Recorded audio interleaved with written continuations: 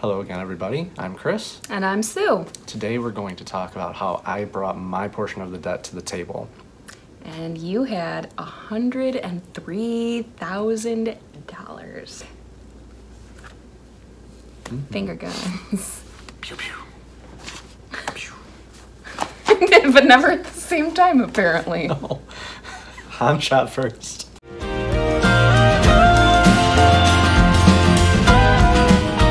So we have a lot of debt starting from a long time ago, and we wanted to outline as much of it as we could. So we have notes. If I'm looking down all the time, it's at the notes. There's a lot of them. So my student loans. I went to school in 2007. I graduated from there in 2008. It was an accelerated technical school program, which took only 9 months. That 9 months cost me $32,000 that I had to borrow. And at the end of it, all I got was a diploma. So I said the initial amount that I borrowed to go to school was $32,000, but it was almost 10 years before I actually started paying on it due to the wonders of deferment and forbearance. They are not your friend. When I started paying on it, about 10 years later, the balance had risen to $48,000 because of an 8.5% interest rate. The deferments and forbearances that we had put the loan through did change the amount that I have to pay every month because it didn't change the overall term of the loan. So I still have to pay it by a certain date, and because the balance only went up, so did the payments. Next on our magic cheat sheet list is credit cards, everybody's favorite topic. I got my first credit card while I was going to school. This was probably 2007, at the end of 2007, early 2008, so it's been well over 12 years. That was a very low balance credit card because I was so young and didn't have established credit history. It was a $300 limit. By the time I had graduated, only a few months after I got the card, it was basically just maxed out. The next credit card that I got was through Bank of America when I opened a checking account with them. This was in 2008. They gave me, I think, a $3,000 limit, and over the course of probably a year or two, it got maxed out. Between then and now, there have been a few other credit cards that I've gotten. They've had different balances on them over the course of those years. They currently don't have a balance on them at all. We also recently did buy a new bed. The one that we had was completely falling apart. We wanted to get something that was going to last us several years, so we spent probably more than we needed to, but we have something that we're very happy with.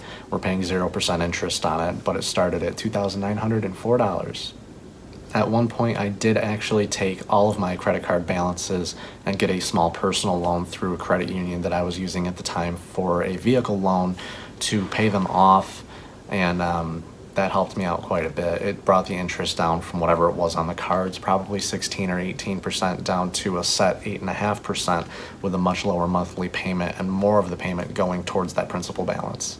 The next topic on the list is cars and anything with an engine or wheels. Because I'm a gearhead, so I bought a motorcycle at one point. The first car that I bought was in 2007.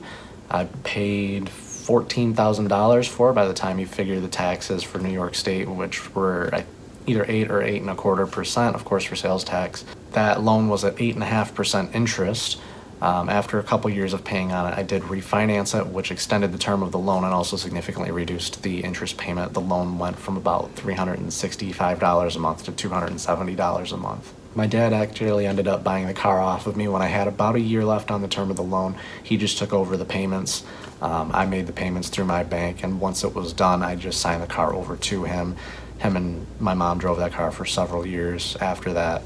At a later date, I did buy a pickup truck. I bought it private party off of Craigslist.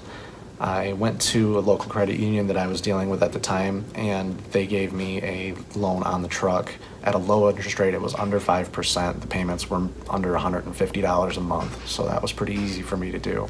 In 2010, I bought myself a brand new motorcycle because I felt like spoiling myself for no good reason. I bought it from a dealership. Obviously, it was brand new. I paid the full sales tax on it. I didn't haggle on the price. I let them get the financing for me. They got a pretty good interest rate on it. I think that was only about 4% because it was a brand new machine. So I had that paid off in 4 years, and I really did enjoy it. I don't actually regret that purchase at all. When the truck that I had kicked the bucket and died, I didn't think it was worth putting any money into it. There was too much rust because New York. So I took what little bit that I still owed on it, plus I had a debt consolidation loan for some of my credit cards. It was about $4,000 worth of debt, and I wrapped that into buying the car that I currently have, which I shouldn't have done. I was able to borrow more than the asking price for the car because it was undervalued at the dealership a little bit, and they will generally loan out a little bit more than the value of a vehicle for that purpose and for taxes and things like that. So I rolled that into the car, and I paid $12,995 plus the tax. And when it was all said and done, I walked out the door for about $18,000 or $19,000.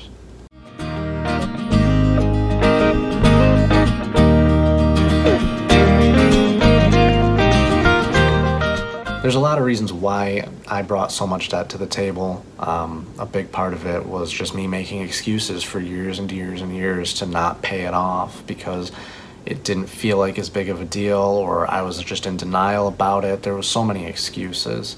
Another big part of the reason was just that I moved around a lot for several years before I finally ended up moving back home with my parents, and I lived with them for several years. But in between, when I accumulated most of the debt, and then I was only ever in one spot for about 6 months at a time before I was moving to different states, even different time zones, trying to find a place to settle down. This was during 2009 when the recession was really bad. It was really difficult to get a job, but it's also a lot harder when you don't actually take it seriously and try to find a job. There was also a lot of feelings of just kind of hopelessness or depression that come along with that too. When the mountain of debt is so high and you feel like you're trying to climb it while wearing a straitjacket, it's very difficult to make any progress at all. Some of the things that were really bad about the debts that I had, for one, was that a lot of them were at really high interest rates. A lot of it was credit card debt, and because I didn't have a way to lower that interest rate for a very long time, I ended up paying, because I was carrying a balance, sometimes 14, 15, 18% interest on some of that stuff. The other one being the student loan that I have. That is a Parent Plus loan. It's actually in my mother's name. It's not in my name, but I'm still paying on it. That's 8.5% interest, and when the balance is as high as it is, it just accumulates very quickly. The worst mistake that I made in all of this debt was when I decided to go to school.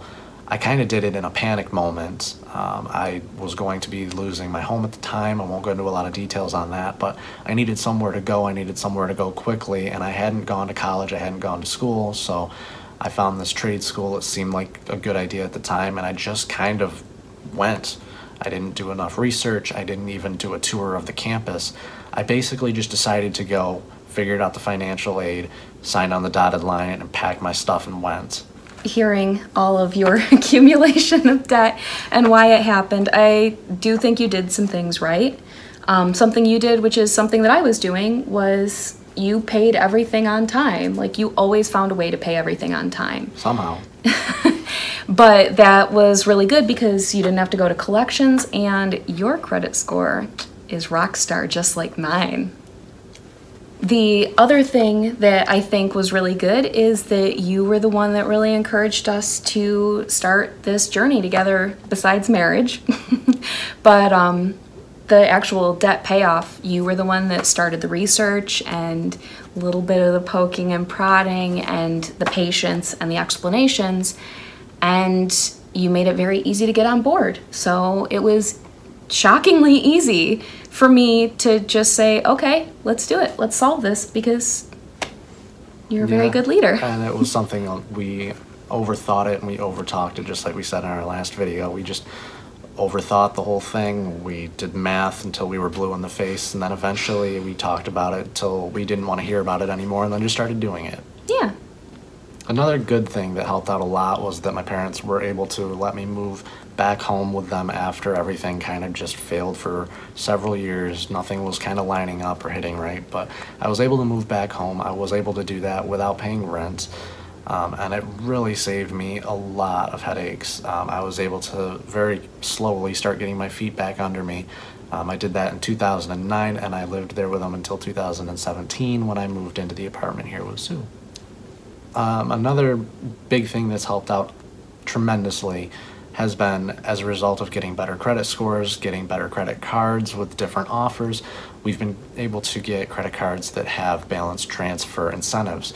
So if you're carrying a balance on one card, you transfer it to another, you pay a one-time fee, but that fee is usually a very low percentage or a minimum dollar amount. So for us, it would be 4% to transfer a balance, but then you don't pay any interest on it after that for a year to 2 years. If you do the math on a balance, most of the time that 4% transfer fee works out to about just what the first 2 months worth of interest would have been anyway. So in essence, it's like getting, if you only have a 1-year balance transfer, it's like paying 2 months of interest, and then the rest of that time is interest free. And that really makes a huge difference when you're trying to pay down a huge amount of money. Mainly the last thing that's really helped us both out the most is just getting disciplined. You have to be disciplined. Discipline's the only way to get through it, because motivation is fleeting. If you get motivated to pay off your debt today, you probably won't be motivated to pay it off next month when the bills keep coming. You have to just be disciplined. So that's it. That's the whole story. That's why I'm in the debt that I'm in. That's why I brought so much to our marriage. And we've been making such great progress on it. We're going to keep making progress on it. And we're going to tell all of you guys really soon exactly how much progress we've made. It's a lot. So I hope to see you then. I don't normally do outros. I'll just be like, bye!